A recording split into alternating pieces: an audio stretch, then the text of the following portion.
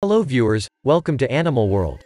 In this video we are going to talk about 50 unusual animals you must see before die part 5.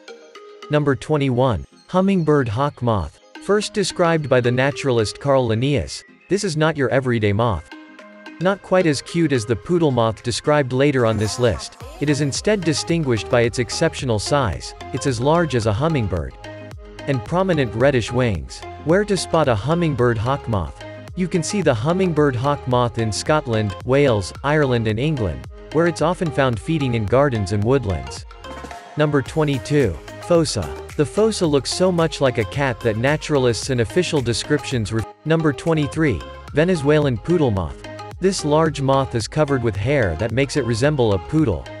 Unlike a poodle, however, it has wings and is attracted to your porch light, just like any other moth. The general consensus seems to be that this is the cutest moth ever, and we wholeheartedly agree. Where to spot a Venezuelan poodle moth? The moth's origin story is right in its name. But what people may not realize is that it was only recently discovered in Venezuela just a few years ago in 2009.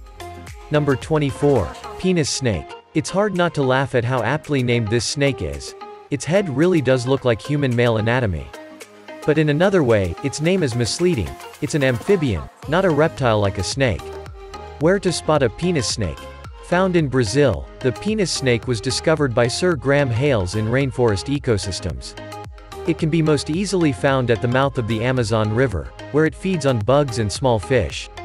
Number 25. Japanese spider crab. With their long, spider-like legs, spider crabs look like the villain in a comic book series. They're also exceptionally large and long-living.